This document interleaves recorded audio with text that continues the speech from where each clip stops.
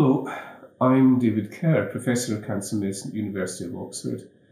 I must admit I do enjoy working with MD, with Medscape, and providing these always to me interesting videos. Sometimes a very simple, factual description of a paper that's caught my eye or attention I think you'll find interesting. Sometimes rather more philosophical issues. And I promise I do my best not to talk about my own work. But I'd like to talk about a wee paper we just published in The Lancet with a former Prime Minister, Gordon Brown, a fantastic politician, a statesman of global standing, somebody who played an enormous role in 2008 in terms of the global recovery from the financial crisis at that stage. So somebody who is well recognised and well thought of. And one of the things that he and I have been thinking about recently is how we deliver healthcare in our United Kingdom. You may or may not know that we have devolved governments now, which is a good thing. The more democracy we can deliver closer to the people, the more decision-making that we can put closer to the communities served by politicians, the better, I think. But we're having an interesting debate just now about healthcare. By accent and every other bit of me, my big potato head, I'm Scottish, a proud Scot. But also I do like the sense of the union. I like us being part of the wider United Kingdom. We have a national health service.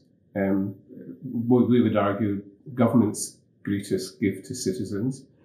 Enduringly, it's the most popular public service that we have, not surprisingly, because we deliver healthcare to one and all and free at the point of delivery. A fantastic thing. It's socialised, paid through taxation. Healthcare is one of the devolved issues that goes towards Scotland. And we've been thinking, though, about what are the benefits to being part of a wider United Kingdom. And that's what our wee commentary was on. We think that there are issues like workforce, ordering the workforce, training, planning. It's probably better done in a wider scale against over all the devolved nations. England, Scotland, Wales and Northern Ireland, the component countries that make up our, I would say, great United Kingdom. I think big data, sharing data, I think speed and rapidity of research. I'm enormously proud of the fantastic contribution my colleagues in Oxford made, both to vaccinating the world, more than 2 billion doses of the Oxford AstraZeneca COVID vaccine have been delivered, and in the recovery trial, perhaps the most rapidly recruiting study in global terms to date, in which with rapidity, there was fantastic collaboration across all the devolved health services of the United Kingdom, and of course spreading widely internationally so that we could answer questions as quickly as absolutely possible, finding treatments which helped COVID and discarding treatments which were of no use whatsoever, showing again the, I think, competitive advantage of countries working together, collaboration, collectivism, rather than competition. There are other issues within our socialised healthcare system around procurement on a wider scale, around delivery of highly specialist services. Clearly, the greater the number, the population of patients being treated in very specialist centres, the better the outcomes are, with quite a strong evidence base supporting that.